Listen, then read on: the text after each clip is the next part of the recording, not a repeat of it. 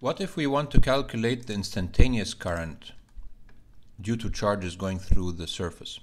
So here we have an area, and if we monitor what's happening to the charge on the right side of the area, we get Q as a function of time, and we plot Q as a function of time. This is, for instance, what it looks like. We want to get the current at a specific time, so the instantaneous current.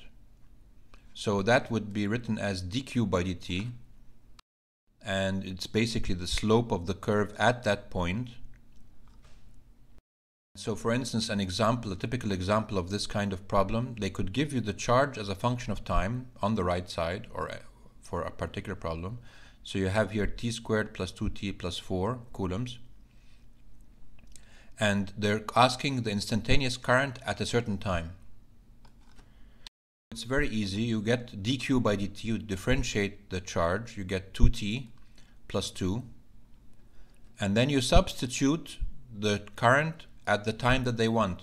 So you put 3 seconds, then you put time 3 seconds, you get 2 times 3 plus 2 is 8 amperes.